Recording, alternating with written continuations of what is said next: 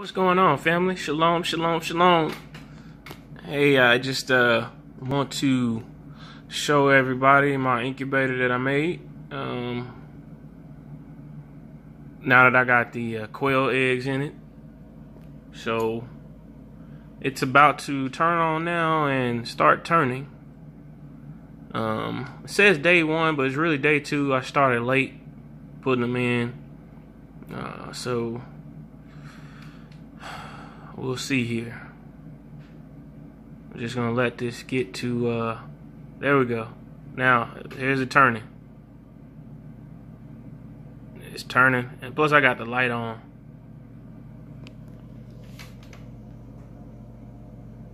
Check it out.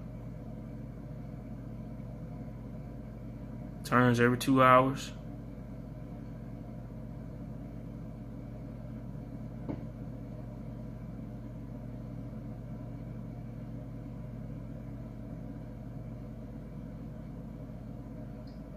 There it is.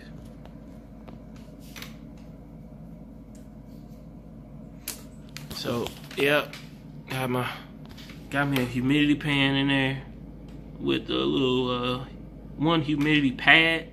I didn't have a pad in at first, and it was getting me at just like about 40, 42, 46 fluctuating percent humidity. So I just went ahead and put the pad in so I could up the humidity up.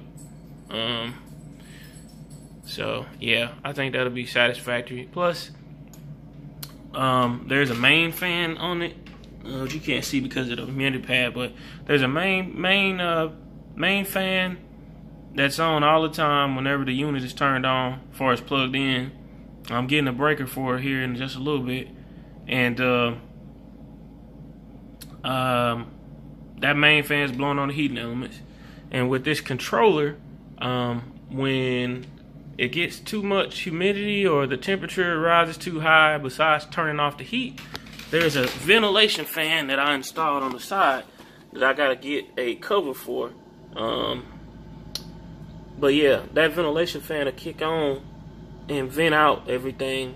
So, plus, got a hole right here for a little ventilation, and then there's a hole in the back there. So yeah, plus I got this right here, and that's got a got one of the little socks on for humidity, so that's like wet bulb temperature. So, and that's how I did my power cord and everything. When this batch is over with, I'll take the lid off later and go in depth about how I wired it. Actually, the wiring, I think, is pretty decent, but you know, it could have probably been a little bit better. But I tried to do it as professional as possible. Like, even in the back, there's a it's called snake skin. I put that on some of the wiring, most of the wiring actually, except for my ventilation fan, which is back there. That wiring down there for the ventilation fan, I didn't get a chance to put it on because that was like one of the last things I put on. I actually fabricated that bracket that's on there. So pretty much everything I fabricated, man. I mean, everything from the holders for the trays, I mean, that's fabricated. That aluminum there, I fabricated all that. Even had to fabricate the turner to some degree, but it mostly was all there. But I still had to extend it out because it wasn't, you can't really see. Yeah, there you go, that's the extensions. I had to extend it out slightly because the way I got it wouldn't work, so it had to be modified. But I'm going to, like I said, put a breaker in it just so I have circuit protection, and I'm going to put a UV lamp in here. So I got that ordered. So that's it in a nutshell, man. You know, I just was like, hey, I can't afford a GQF incubator, but I can make this way cheaper and get the parts cheaper. So honestly, I'm in this for about $100 with everything. I mean, the cabinet itself I got from the thrift store. It was like $15. Bucket from Atwood's, it was like $2 or $3. That little thermometer is like $2.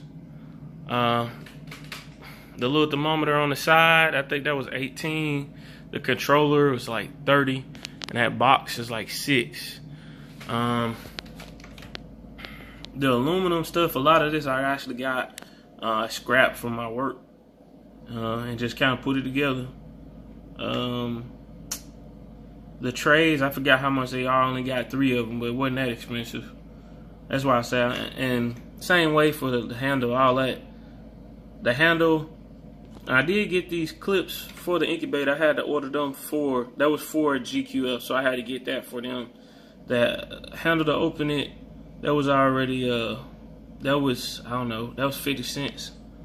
These hinges, I modified them, had to bend them around.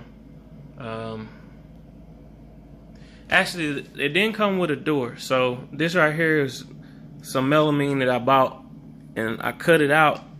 Me and my neighbor actually cut it out. He helped me cut it. Let me use this table, not table saw, sawhorses.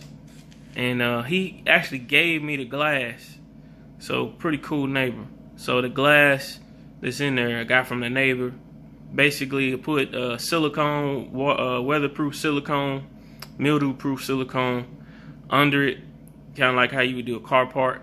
Then put weight on it to where it would kind of squeeze out. And then once it squeezed out, I took like a seam sealer brush and just brushed around it. And then what I did is I went and I got the mirror holders, you know, that you would use for like a bathroom mirror.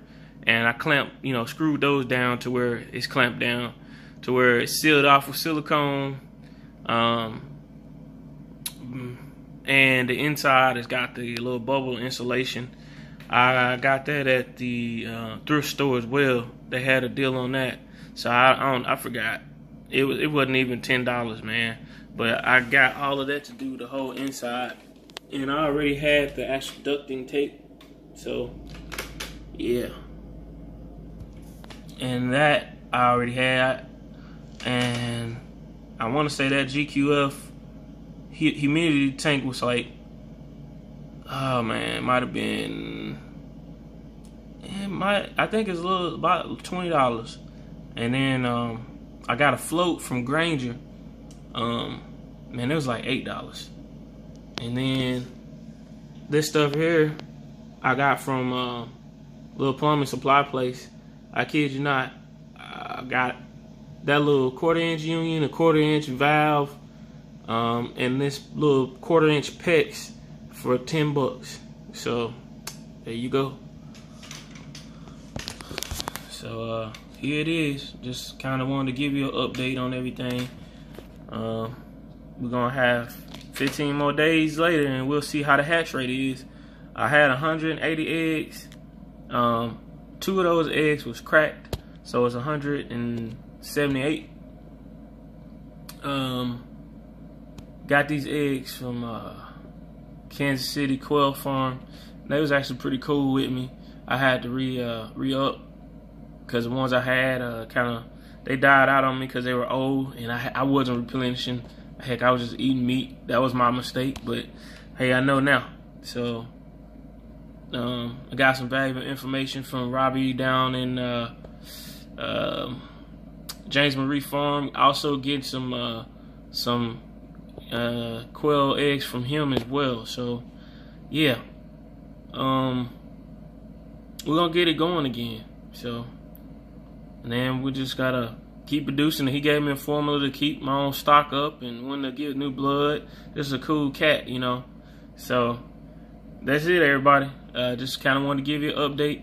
Like, comment, and subscribe.